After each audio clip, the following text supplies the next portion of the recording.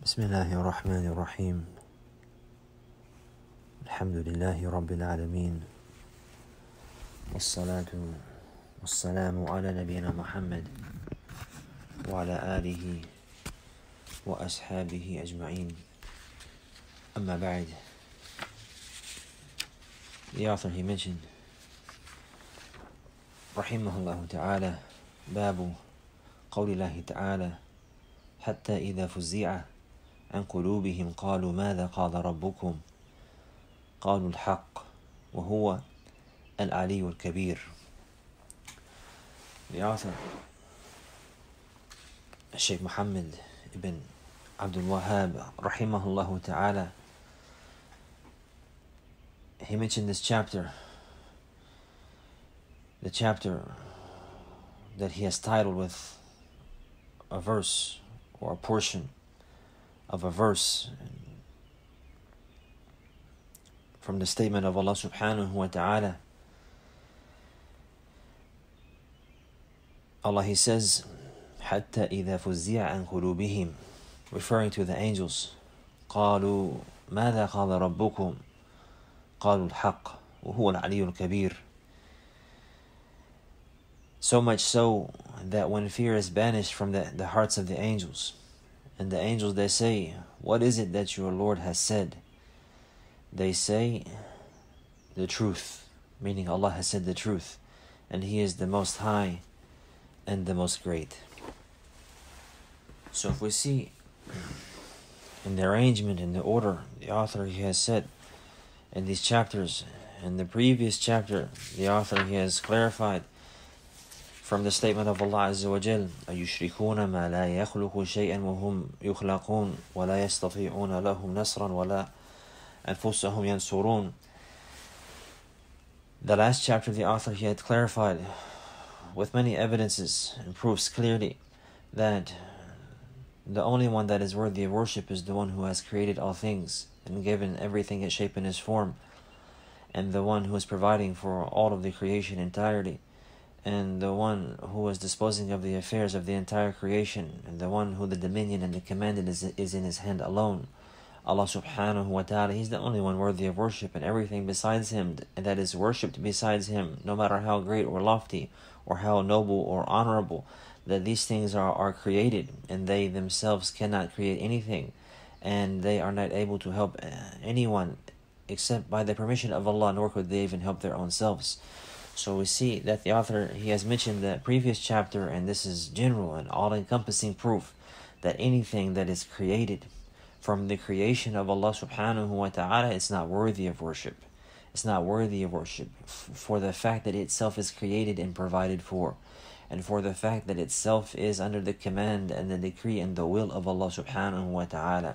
So therefore, this is very clear.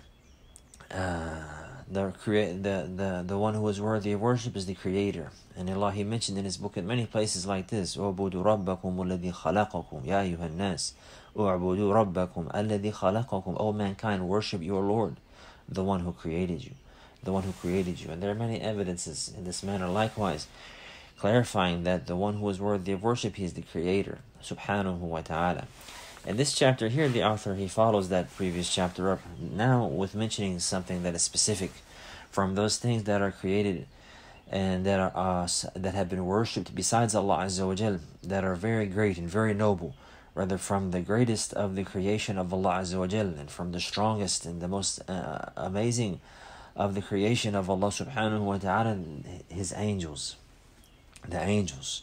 خُلِقَتْ Al-Malaikatu min Nur. The Prophet sallallahu alayhi wasallam, he mentioned that the angels, they are created from light.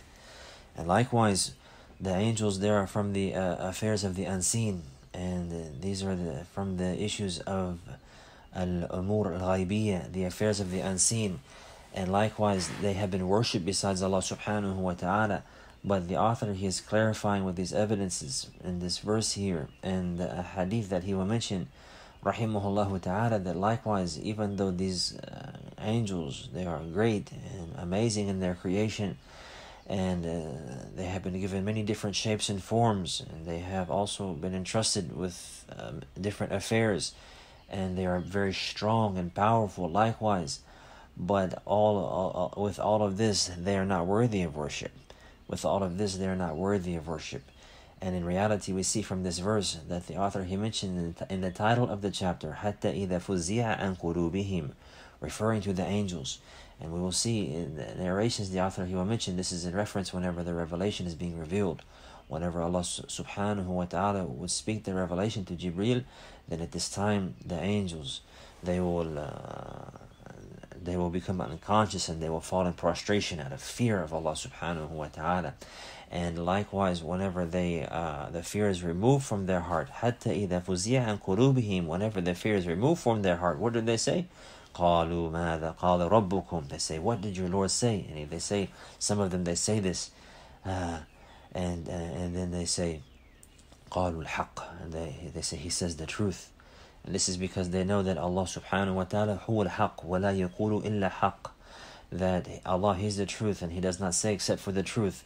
قَالُوا الْحَقِّ, they said, He said the truth. قَالُوا قَالَ اللَّهُ الْحَقِّ, this is what it means. They said, Allah, He said the truth. وَهُوَ الْعَلِيُّ الْكَبِيرُ, وَهُوَ الْعَلِيُّ الْكَبِيرُ, and He is the most high and the most great.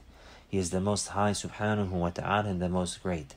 Al-Ali, lahu al-alu, al-dhat, wal-qahr, wal-qadr, subhanahu wa ta'ala. He is high and lofty in His essence, and He is above the throne. He is above the heavens, above His creation, above the magnificent throne, above His creation entirely in a manner befitting His majesty. Subhanahu wa ta'ala, He is high. He is high and lofty. He Himself in His essence, subhanahu wa ta'ala, He is high above the throne, tabaraka wa ta'ala. And likewise, His status, His rank is subhanahu wa ta'ala, alu al-qadr, that He is the highest, al-ali, subhanahu wa ta'ala, and there's no one above Him. There's no one above Him. And likewise, alu al-qahr, that He is the highest, subhanahu wa ta'ala, and no one is above Him with regards to authority and power. With regards to authority and power. So He is Al-Ali subhanahu wa ta'ala, a clear indication that He is the only one worthy of worship. There is none above Him. Tabarak wa ta'ala. There is none above Him. Tabarak wa ta'ala. الظاهر ليس فوقه شيء سبحانه وتعالى القاهر فوق عباده تبارك وتعالى الكبير الكبير يعني أكبر سبحانه وتعالى من كل شيء ولا أكبر منه وهو أكبر من كل شيء وأعظم من كل شيء, and He is the greatest and He is greater than all things. Al-Kabir subhanahu wa ta'ala, and there is nothing greater than Him. He is the greatest and He is greater than all things subhanahu wa ta'ala, and there is none that is greater than Him. The point of the author rahimahullah ta'ala in mentioning this verse in this chapter in this manner like this is to clarify that from those things that are created that had been mentioned previously in the last chapter that are not worthy of worship, specifically the angels of Allah Azza wa Jal, that these angels, they are from those things mentioned previously in the previous chapter that are created, and that they themselves cannot create, and that they cannot aid or support or help anyone except with the permission of Allah, nor can they help themselves except with the permission of Allah Azza wa Jal. Therefore, like the rest of the creation, they're not worthy of worship. So the author is clarifying this in this great detail. And if we see that these angels, how strong they are and how amazing they are in their creation, and how great they are, and the likes in their creation and in their actions and the occupations that they perform and that they've been entrusted with, that these are amazing affairs, and that these angels, they're noble and they're honorable, and also they have ability and they're strong. But along with all of this, they're not worthy of worship. Along with all of this, they're not worthy of worship. So if this is the case, then the author is clarifying that anything that is lesser than that from the creation, for example, the graves and the people in the graves, or the so-called awliya, they're not having the rank as like the angels, and they don't have the ability like the angels, and they do not have the nearness to Allah like the angels. And if the angels themselves, they're afraid of Allah, and they fall down in prostration, and they pass out and become unconscious whenever the revelation is revealed, and whenever the fear is removed from their heart, they say, "What did your Lord say?" And they said, قَالُوا الْحَقَّ وَهُوَ الْعَلِيُّ الْكَبِيرُ. praising Him and glorifying Him, afraid of Him, and frightened and terrified, and humbling themselves before Allah subhanahu wa ta'ala, their Creator, if this is the case with those mighty and great creations, then that which is lesser than them, from the people in the graves, and those who worship the trees, and those who worship the idols, and those who worship the stones, and those who worship the prophets, and everything else, all of them likewise, they're not worthy of worship. If these great angels are not worthy of worship, then the rest of the creation that are lesser than them, likewise, they're not worthy of worship. They are not worthy of worship. Allah subhanahu wa ta'ala, He has mentioned about His angels. He says, جَعِلَ الْمَلَائِكَةِ رُسُلًا أُولِي أَجْنِحَةٍ مَثْنَى وَثُلَاثَ وَرُبَاعَ يَزِيدُ فِي خَلْقِهِ مَا يَشَاءُ. Allah subhanahu wa ta'ala, He mentioned that He has made the angels messengers, and that they have wings, 2, 3, and 4, and He increases in His creation as He wills. And He increases in His creation as He wills. And the angels, they have wings, and they're messengers that Allah subhanahu wa ta'ala has created. There are messengers from the angels, and there are messengers from mankind. But these are the messengers from the angels. Allah subhanahu wa ta'ala, He has created them with wings. He has created them with wings. Some of them have 2, some of them have 3, some of them have 4, and Allah subhanahu wa ta'ala, He increases in His creation as He wills. Tabaraka wa ta'ala. Likewise, it has been narrated authentically on the Prophet sallallahu alaihi wasallam that he mentioned, أذن لي أن أحدث عن ملك من ملائكة الله من حملة العرش. من حملة العرش. The Prophet sallallahu alaihi wasallam, he said that I have been allowed to narrate to you and to speak about an angel from the angels of Allah Azza wa Jal, from the carriers of the throne, from the bearers of the throne. This is the narration of Jabir ibn Abdillahi radiyallahu anhuma, and it is in Sunan Abi Dawood. This narration is authentic. Walillah alhamd. The Prophet sallallahu alaihi wasallam, likewise, we benefit from this narration in that we see that the angels, they're not worthy of worship. And likewise, the Prophet Muhammad sallallahu alaihi wasallam, he's a messenger from mankind, but likewise he is under the power of Allah subhanahu wa ta'ala. He's under the authority and the command of Allah. And he cannot himself, sallallahu alaihi wasallam, create. Rather, he is created, and he cannot aid or help except with the permission of Allah subhanahu wa ta'ala. So he says here, أُذِنَ لِي, I have been allowed to أَنْ أُحَدِّثَ عَنْ مَلَكٍ مِّن مَلَائِكَةِ اللَّهِ. And Malakin min malaikatillah, I have been allowed to speak about an angel from the angels of Allah. Min hamalatil arsh, from the carriers of the throne. And here we see that in this narration, the Prophet sallallahu alaihi wasallam, he will describe in detail the description of this one angel. The description of this one angel. Now he says, إِنَّمَا بَيْنَ شَحْمَةِ أُذُنِ إِلَى عَتِقِهِ مَسِيرَةُ 700 عَامٍ. He said that verily from his earlobe to his shoulder is the distance of 700 years. And he's traveling 700 years.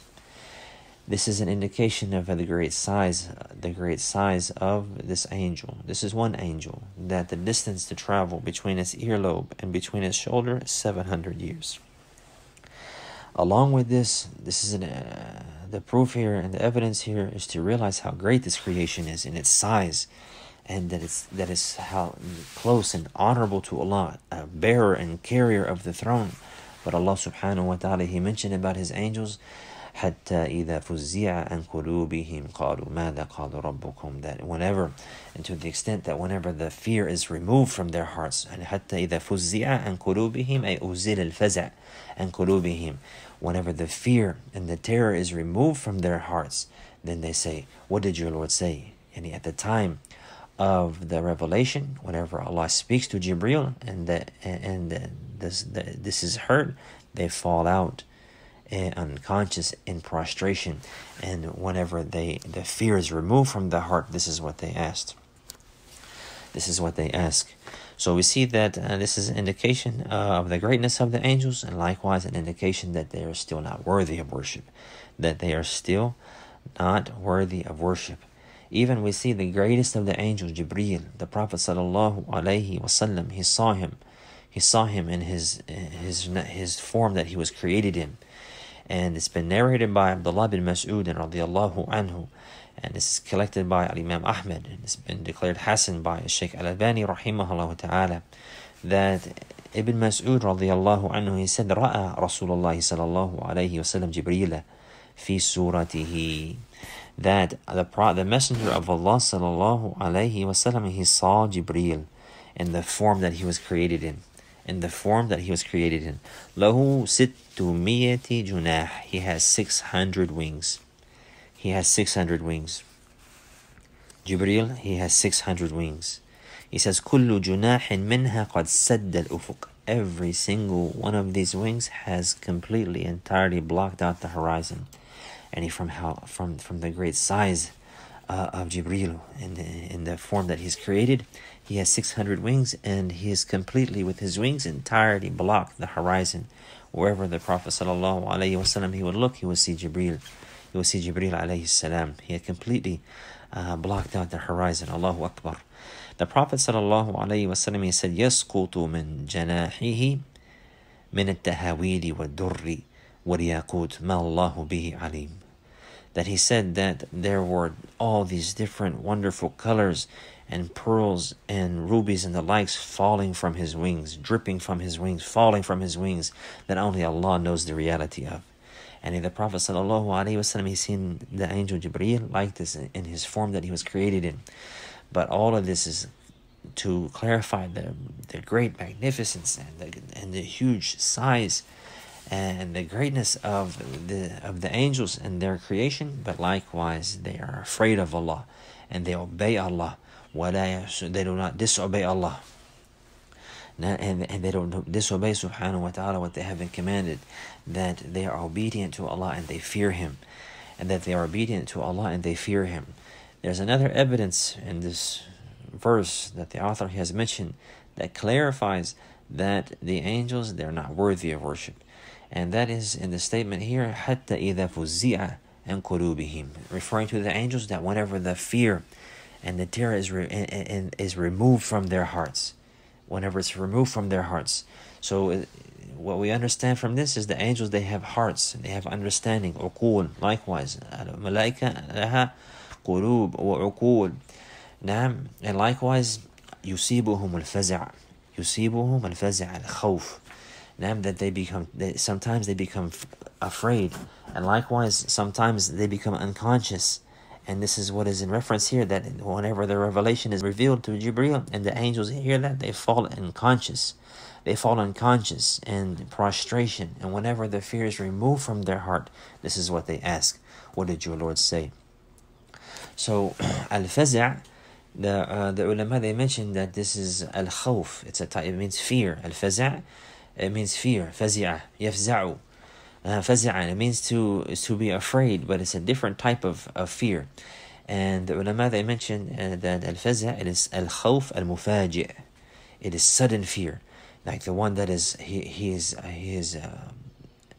surprised, and then he is turned to fear out of surprise. He's scared, and he's being scared, and maybe one moment a person will be feeling safe, and then something will surprise him from behind, for example, and then this fear that comes at that time from being surprised and then being afraid from that, this is called al-faza'. That's the difference between al-faza' wal khawf.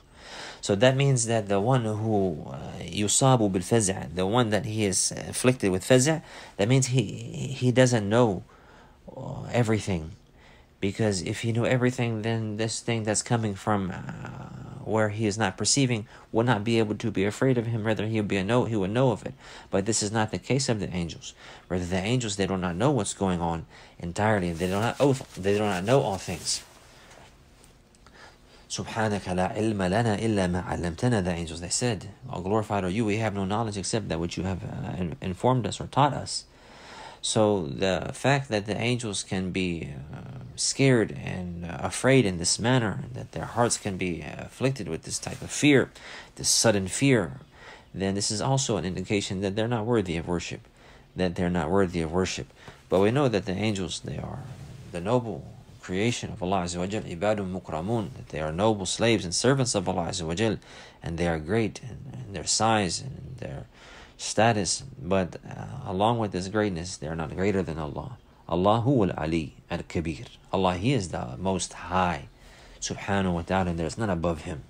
And He is the most great, subhanahu wa ta'ala, and there is nothing and no one greater than Him. So therefore, even these great angels, they're not worthy of worship. This is the point of this chapter, to clarify and detail. Just as the chapter that has preceded was to mention in general, everything that's created is not worthy of worship. An example from that specifically, the angels. An example from that is specifically the angels. And we know that the angels, they have been worshipped besides Allah Azza wa Jal. They have been worshipped besides Allah Azza wa Jal. So they're not worthy of worship. And this is for many reasons. From them, that they do not create anything, but rather themselves they are created. And likewise, they do not own anything and have the authority over anything except for what Allah allows and has willed, tabaraka wa ta'ala. And likewise, the angels, they do not share any partnership whatsoever in the dominion in the kingdom of Allah Azza wa Jalla. They do not share partnership with Allah subhanahu wa ta'ala, and Allah, He is not in need of them. And Allah created them for wisdom, and He has honored them and allowed them to perform certain deeds by His command and by His will, and this is an honor for them. But rather, Allah huwa al-Ghani, al-Hamid, al-Ali al-Kabir.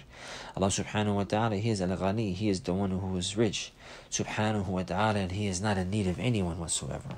He has no need for anyone whatsoever, subhanahu wa ta'ala. He has no need whatsoever for anything from His creation. He is the one who is worthy of all praise, subhanahu wa ta'ala, the most high and the most great. So the angels, they do not help Allah Azza wa Jalla, they do not aid Him, and Allah, He does not need them.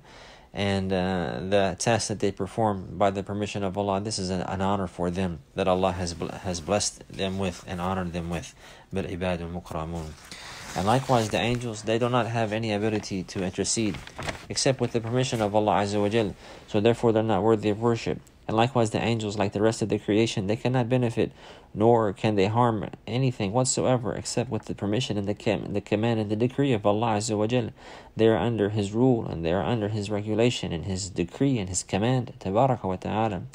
And likewise, they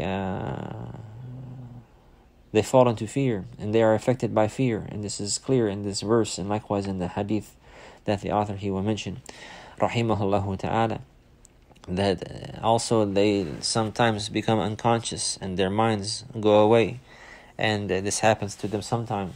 حتى إذا فزع عن قلوبهم. It's mentioned that they fall unconscious in prostration whenever the revelation is revealed.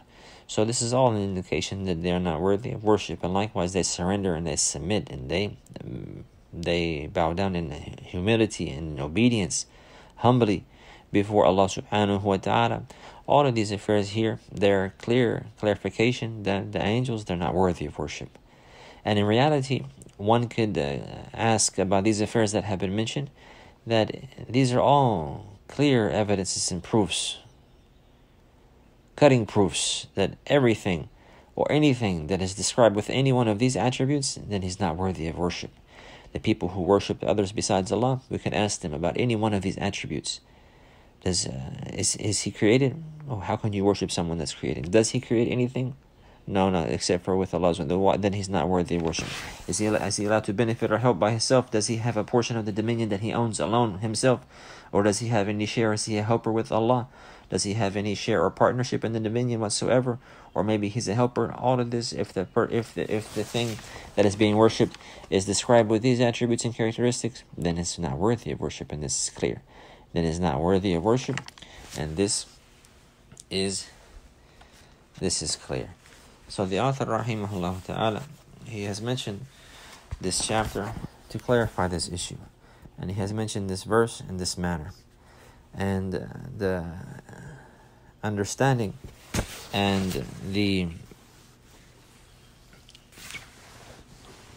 explanation of this verse has come in the Sunnah of the Prophet sallallahu alaihi wasallam. And the author, he mentions, and he says, وَفِي الصَّحِيحِ عن أبي هريرة رضي الله عنه عن النبي صلى الله عليه وسلم أنه قال. And in the authentic collection, and what is being referred to here, this hadith is in Sahih Bukhari.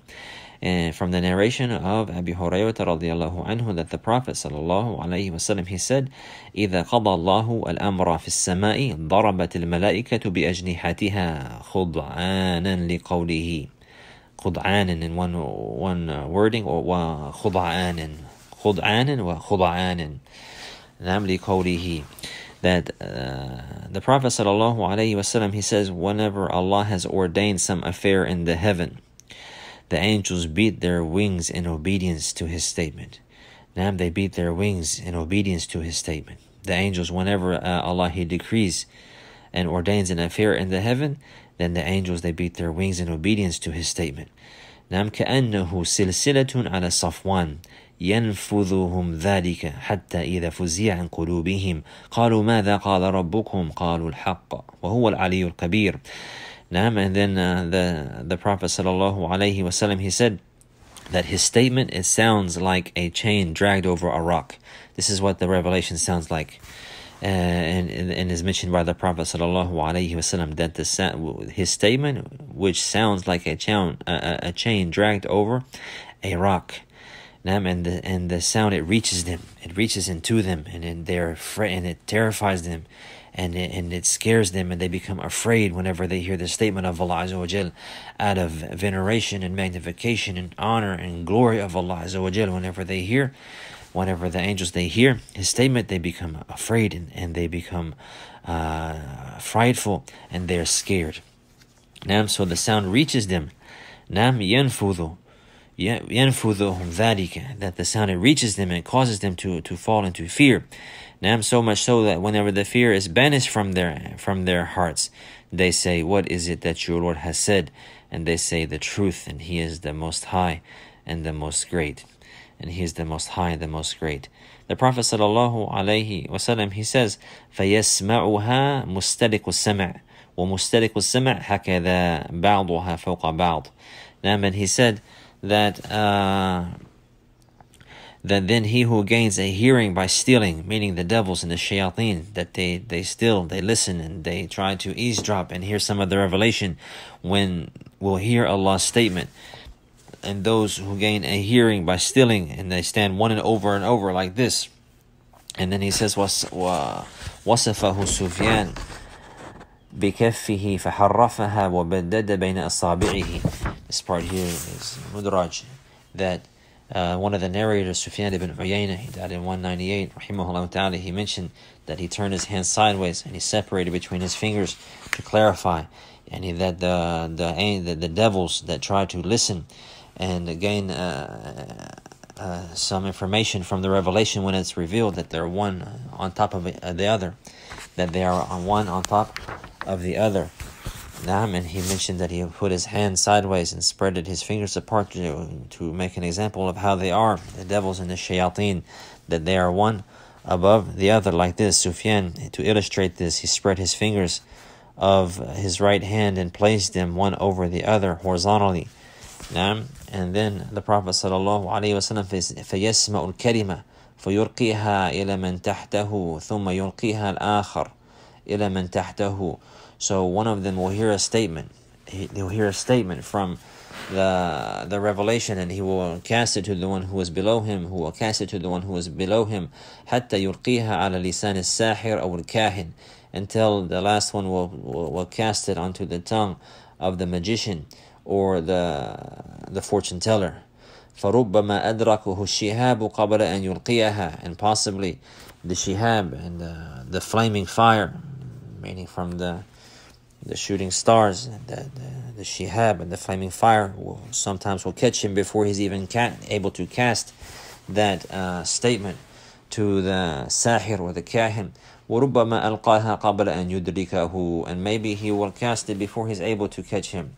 Maybe he will cast that statement onto the tongue of the sahir and the kahin before the shihab catches him and burns him. He says, فَيَكْذِبُ مَعَهَا مِيَةَ كَذْبَةٍ. At this time, the sahir or the kahin, he will add to this statement of truth 100 lies. He will add to the statement of truth 100 lies. فَيُقَالُ أَلَيْسَ قَدْ قَالَ لَنَا يَوْمَ كَذَا وَكَذَا يعني كذا وكذا. He said, did he not say to us on this day this and this? فَيُصَدَّقُ بِتِلْكَ الْكَلِمَةِ الَّتِي سُمِعَتْ مِنَ السَّمَاءِ. So the kahin or the sahir, he will be believed because of this one statement. And didn't he not tell us, and he will mention some things that are truthful, and then he will add to that 100 lies. And then because of that one statement that is truthful, he will be believed in the statements that he mentions. They will say, didn't he say this to us this one day, and it was the truth, and it was correct? In this manner, the people of falsehood have misguided the people, The point from this evidence is to clarify that the angels, they are not worthy of worship. The point from this narration is to clarify that the angels, and to give the explanation of that ayat, that this is the angels, that whenever they hear the revelation, that they strike their wings and they hit their wings in submission and surrender and humbleness before Allah subhanahu wa ta'ala, in obedience, and that they fall into fright.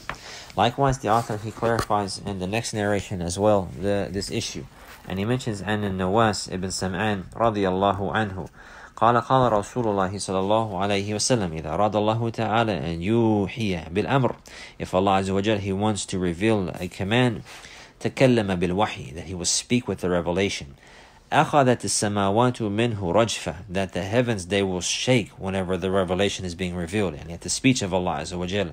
أو قال رعدة شديدة, يعني it will shake severely. The heavens will shake severely if Allah subhanahu wa ta'ala, he speaks with the revelation. He says, خوفا من Allah. This is all out of the fear of Allah. Allahu Akbar.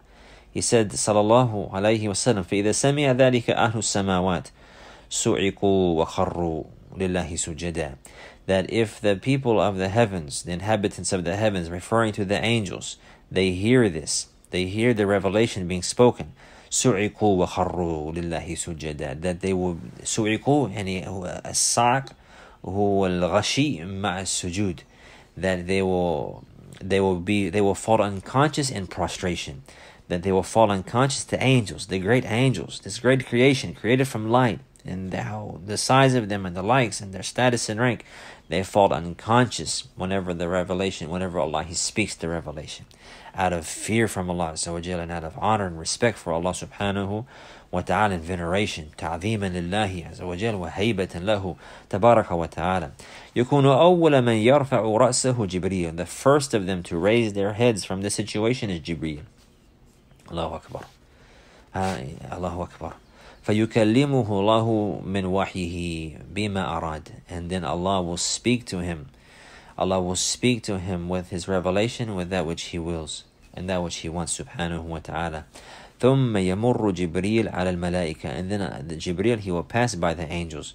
كُلَّمَا مَرَّ بِالسَّمَاءٍ سَأَلَهُ مَلَائِكَتُهَا. Every time he passed by one heaven, the angels of that heaven will ask him, ماذا قال ربنا يا جبريل? What did our Lord say, O Jibreel? فيقول جبريل قال الحق وهو العلي الكبير. Then the Jibreel, he will say that he said the truth, and he is the most high and the most great. قال فيقولون كلهم مثل ما قال جبريل. So he mentioned sallallahu alayhi wasallam that all of the angels, they will say just like what Jibreel said. And قال الحق وهو العلي الكبير. فينتهي جبريل بالوحي إلى حيث أمره الله. So Jibreel, at this time, he will descend with the wahi into where Allah has commanded him, into whichever prophet that Allah has, to wherever Allah has commanded him, So we see the benefit from this chapter is to clarify that nothing besides Allah is worthy of worship from the creation. لا ملك مقرب ولا نبي مرسل. نعم لا ملك مقرب ولا نبي مرسل. That nothing is worthy of worship, not even from the nearest of the angels, and nor a messenger that has been sent with revelation. None of them are worthy of worship. Rather, the only one who is worthy of worship is the creator of the angels and the provider and sustainer of the angels, and the one who has authority and command over the angels and likewise over the prophets and messengers. This is the one who is worthy of worship alone. And after this, the author, rahimahullah ta'ala, he mentioned masail and benefits with regards to these evidences. وبإذن الله نأخذها في الدرس القادم, and inshallah we'll take those in the class to come بإذن الله تعالى. هذا وصلى الله على نبينا محمد وعلى آله وصحبه وسلم.